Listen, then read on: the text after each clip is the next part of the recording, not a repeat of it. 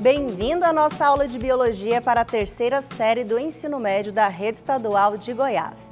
Esse é o projeto Seduc em Ação, com programas diários para levar até vocês conhecimentos escolares. Eu sou a professora Núbia Pontes e vou falar sobre noções de engenharia genética, conteúdo muito importante para a terceira série do Ensino Médio. Vamos lá, então?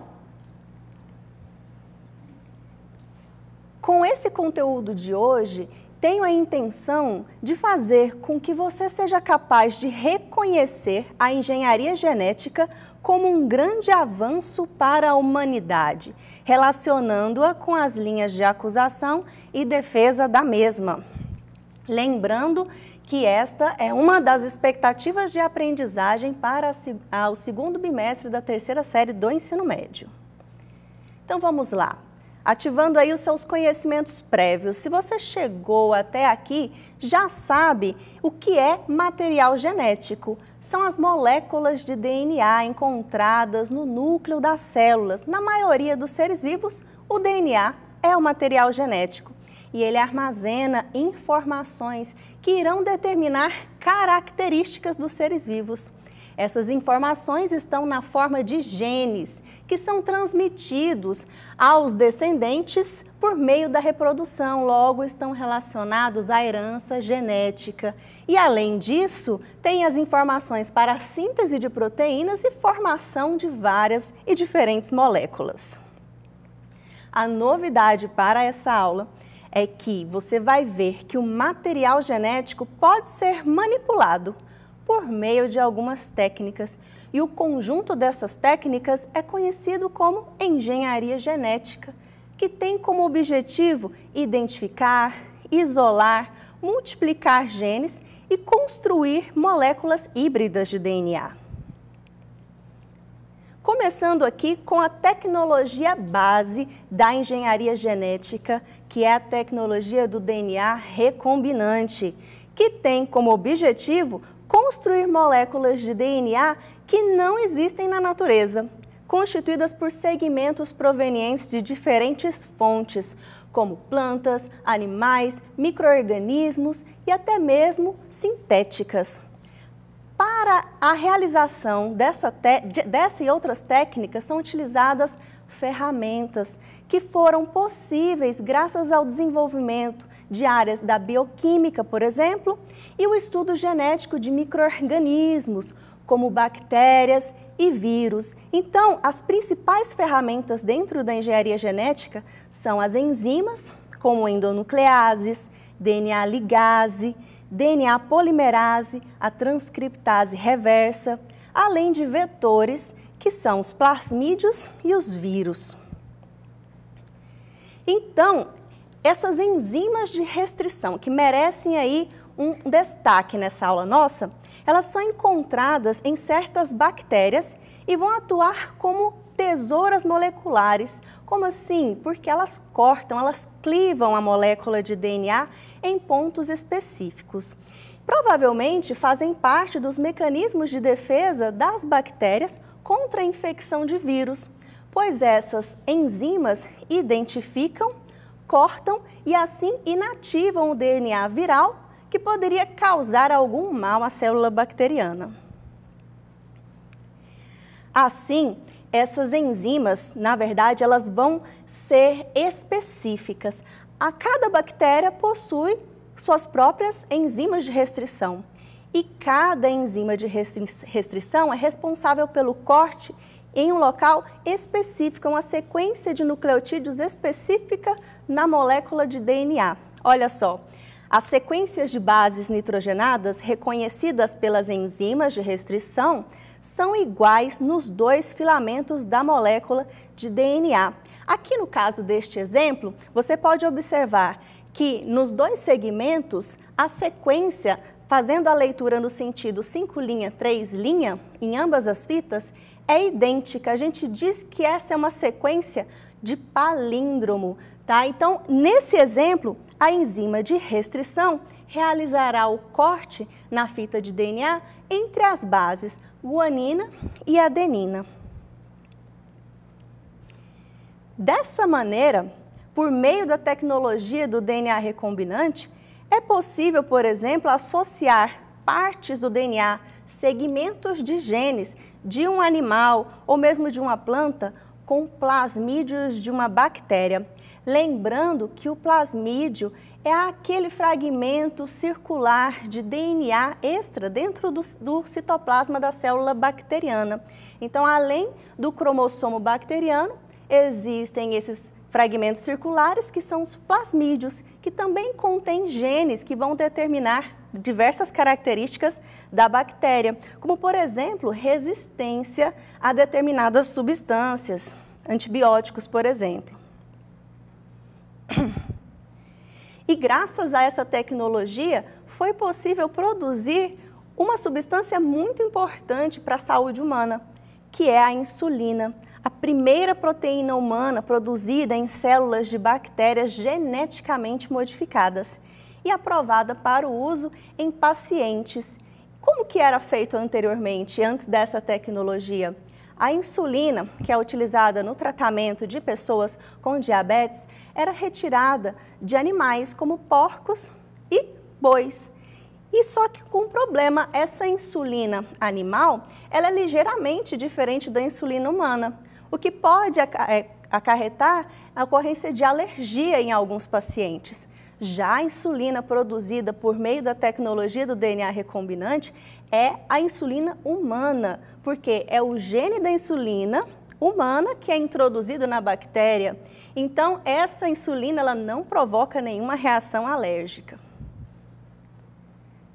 Com base nessa primeira tecnologia do DNA recombinante, foi possível dar sequência aos avanços da engenharia genética e assim, por exemplo, conseguirmos produzir clones de genes, tá? Então, existem técnicas que permitem fabricar milhões de cópias idênticas de um gene. E isso é importante para a determinação da estrutura de um gene que está em estudo e, consequentemente, sabermos quais são as proteínas que eles produzem. E para isso, é necessário primeiro identificar e isolar o gene que se deseja clonar, e assim a clonagem pode ser feita por diferentes técnicas. Vou falar rapidamente aqui de algumas dessas técnicas, porque como eu disse lá no início da nossa aula, são noções de engenharia genética. Esse assunto ele é muito amplo, muito vasto. Nós temos um tempo bastante reduzido aqui, então vou mostrar aqui para vocês sobre os vírus. Então, utilização de vírus como ferramenta para clonagem de genes. Vocês já viram aí que os vírus eles podem infectar bactérias. Esse tipo de vírus aí na imagem, ele é chamado de bacteriófago. E por meio dele podem ser inseridas moléculas de DNA exógenas, ou seja, de outros organismos, usando-se diversos tipos de enzima para juntar esse DNA exógeno ao DNA do vírus que vai ser introduzido por meio dessa infecção viral nas bactérias. Esse material genético viral, ele é incorporado pela bactéria. E o que acontece? As bactérias, quando se reproduzem, multiplicam todo o DNA que está dentro dela, inclusive esse DNA exógeno, levando assim à multiplicação do segmento, a clonagem do segmento em estudo. Outra técnica para a clonagem de genes, feita em laboratório, em um sistema que envolve variação de temperatura, é a técnica de PCR, sigla do inglês, que significa Polymerase Chain Reaction, ou simplesmente reação da cadeia de polimerase. Observa aqui a animação, dá para você perceber como que isso acontece simplificadamente. Dentro desse sistema, as moléculas de DNA a serem clonadas são submetidas a uma alteração de temperatura. A temperatura aumenta, isso faz com que a molécula separe as suas fitas e assim pode entrar em ação uma enzima especial chamada de DNA polimerase. Essa enzima ela é resistente ao calor, ela é retirada de determinadas bactérias que vivem em ambientes extremos com altas temperaturas e ela proporciona a polimerização de uma nova cadeia de DNA usando uma das fitas como molde. As fitas se separam, esses pontinhos coloridos representam os nucleotídeos livres que são utilizados para a construção de novas cadeias e isso vai se repetindo ciclicamente. Então, uma molécula produz 2, que depois vira 4 e assim sucessivamente. O uso das bactérias eu falei um pouco, mas vou especificar novamente. Lembrando, olha aqui na figura, que as bactérias possuem esse DNA na forma de plasmídio e nele é inserido o gene de interesse que se quer clonar. Na sequência, o plasmídio ele é colocado dentro de uma célula bacteriana. A partir de então temos uma bactéria recombinante que, como vimos, ao se multiplicar, ao se reproduzir, ela vai também copiar, fazer cópias do gene de interesse, que posteriormente pode ser retirado, isolado por meio da ação de enzimas também e utilizado em pesquisa básica em várias aplicações, como produção de organismos geneticamente modificados. Vou mostrar para vocês aqui como que isso é abordado no Enem. Uma questão de 2009 propôs o seguinte: um novo método para produzir insulina artificial que utiliza tecnologia de DNA recombinante foi desenvolvido por pesquisadores do Departamento de Biologia Celular da Universidade de Brasília, em parceria com a iniciativa privada. Os pesquisadores modificaram geneticamente a bactéria Escherichia coli para torná-la capaz de sintetizar o hormônio. O processo permitiu fabricar insulina em maior quantidade e em apenas 30 dias, 1/3 do tempo necessário para obtê-la pelo método tradicional, que consiste na extração do hormônio a partir do pâncreas de animais abatidos. Então aqui nós temos algumas alternativas.